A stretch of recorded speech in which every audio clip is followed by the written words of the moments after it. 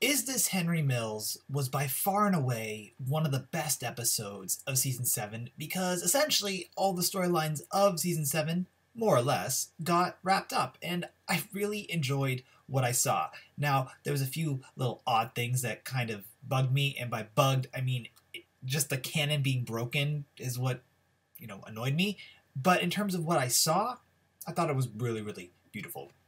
So the first thing I want to talk about is the Flash Sideways slash congruent storyline that is occurring with young Henry and Regina. So before I get into that, we find out that Gothel's curse not only brought them to a land without magic, it took them back in time to 2017 before Henry went on his quest to find his own story, which was the premise of the entire season, and what exactly happened in season 7, episode 1, Hyperion Heights, where Henry said to Regina, "I'm going to find my own story." So this episode establishes that because of Gothel's curse, they've all been stuck right before Henry goes away, which I thought was really odd.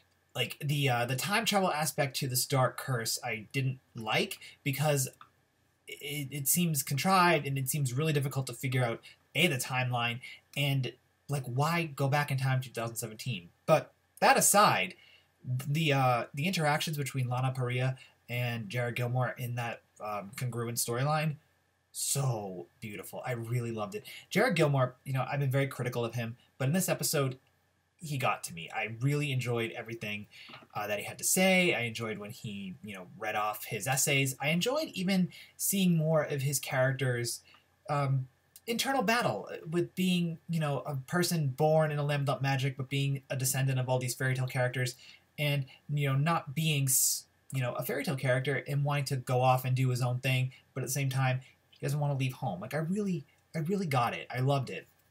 I also found it funny that Storybrooke has its own college. I mean, that curse is pretty powerful that it made an accredited university. So I really just enjoyed that entire storyline. And then at the end of it is, when Andrew J. West talks to Jared Gilmore, and we saw that in the trailer, we were trying to figure out why exactly is that happening. And, it's because of the time travel aspect.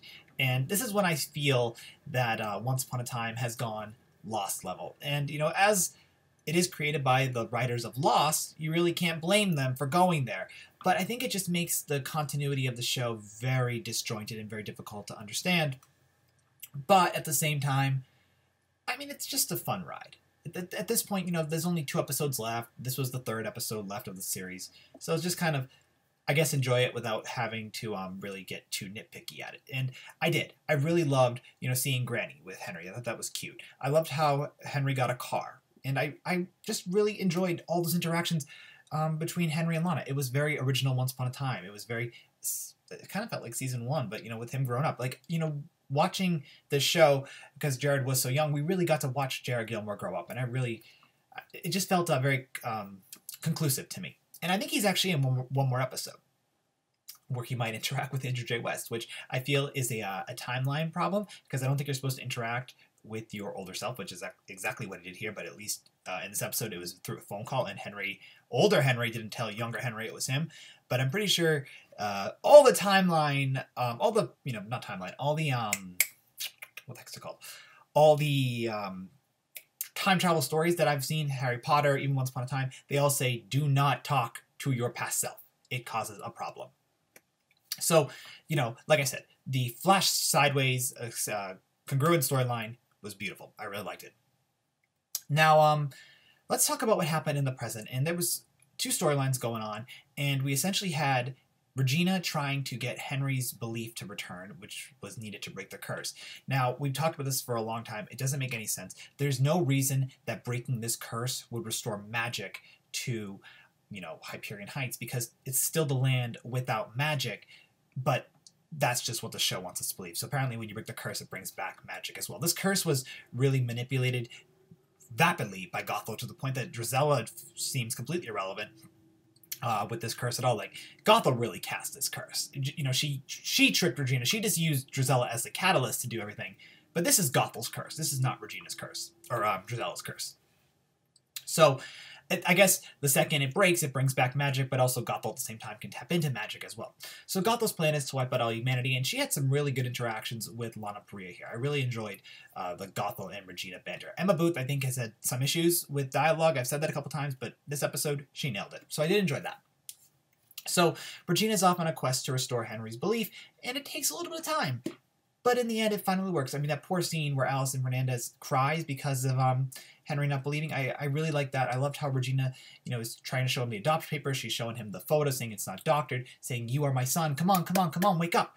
And I also thought it was crazy that the memory potion that woke up Kelly didn't wake up Henry. I thought that was really interesting as well. I guess somehow you need a little belief in order to wake up because apparently rationalization is belief's enemy. So, Regina is just on this quest to wake him up. And in the end, she does. And again, it was beautiful. And then Regina goes after Gothel. Gothel's trying to cast a curse. Or not cast a curse. She's trying to make her plan to wipe out humanity work. Which, by the way, I will say, Gothel's plan to wipe out humanity, so stupid. The reason why I call it stupid is because we never knew what it was until last week. I feel that it should have been sprinkled throughout the show. At one point, Drizella said that Gothel wanted the Dark One Dagger. That never came to fruition as well. Sam D wanted the Dark One Dagger. We'll talk about Sam D in a minute. But, I mean, I knew that nothing bad was going to happen to these characters because, well, I knew they were all in the next couple episodes. This storyline, it didn't seem as climactic as it should have because I wasn't in fear of what was going to be happening. But at the same time, like when Regina brought that bat and Gothel just goes and it smashes it, I really liked that. Poor Regina's been flung so many times by magic, but after she was flung and Henry, who has woken up, finds her, he kisses her, and he woke her up. And he broke the curse, and magic is restored. And then there was a couple of nice scenes with Margot, a.k.a. Robin, and Alice. Margot was able to wake up Alice from, essentially keeping the wipe out humanity magic happening, which, by the way, we never saw. We never saw, anyone die from this curse. The only people we saw was members of the Coven of Eight turn into plants. But, Coven of Eight members, there's no attachment to because we don't know who any of them are, minus Madame Leota, and Madame Leota wasn't even there. Though in the beginning of the episode, Gothel did say that Regina was the eighth witch, which I thought was interesting. So we had that really interesting. It's mixed in with stopping Gothel, but we had a Rogers, Robin, and Alice storyline as well. And in the end, Alice is the one that defeats Gothel by turning her into a tree. It was symbolic and it was beautiful. This whole episode, it was very beautiful. It was a really fun episode to watch. I very much enjoyed almost everything I saw. The only thing about the episode I wasn't a massive fan of was the Cinderella and Tiana storyline.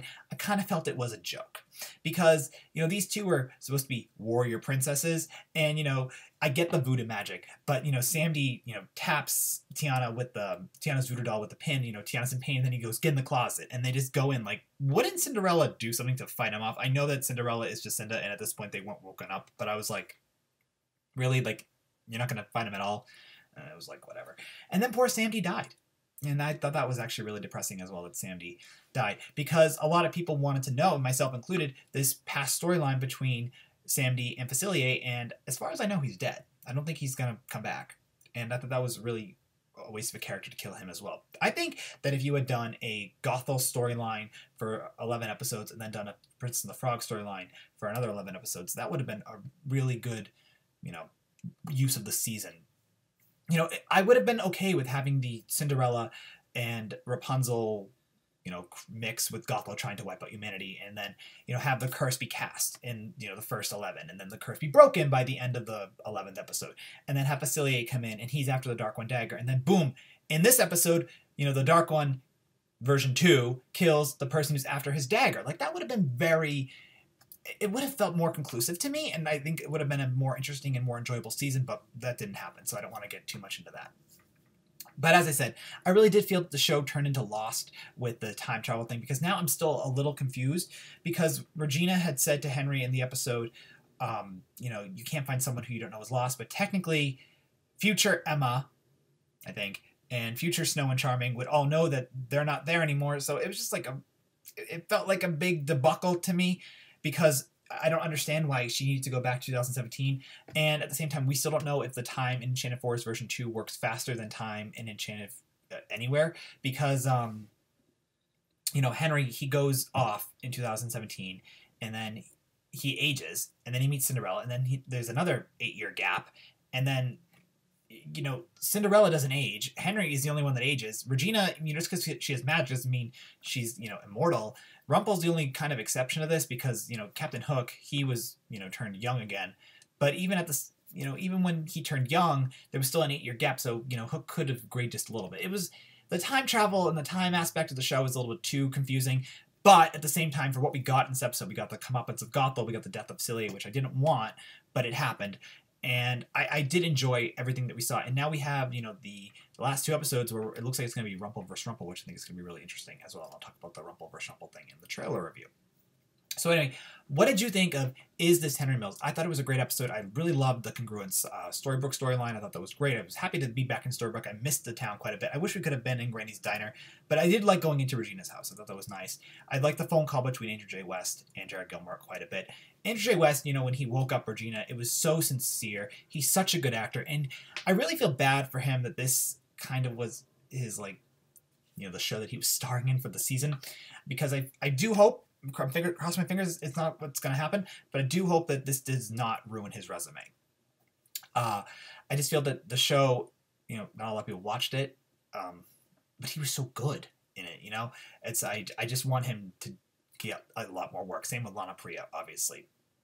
But I really just enjoyed all of his interactions, especially when he was crying and talking to Regina, and then that kiss, and he woke her up. I believe Emma woke up Henry in season 1, then Regina woke up Henry in season 3, and then Emma and Henry in season 6, the final battle, and now in the final season it was Regina and Henry that broke the curse as well. So there's a lot of beautiful interactions between Henry is the glue that holds Once Upon a Time together. Though not my favorite character, my favorite character is Regina, but Henry is the glue of Once Upon a Time. So anyway, what did you think of Is This Henry Mills? Did you enjoy the episode? I thought it was great. What did you think about how Gothel was defeated? Were you bummed out that Cillian was killed so easily? What do you think about the time travel aspect? There's a lot to discuss. So share your thoughts in the comments below. I'm looking forward to what you guys have to say, and we'll talk real soon. All right, guys. Bye.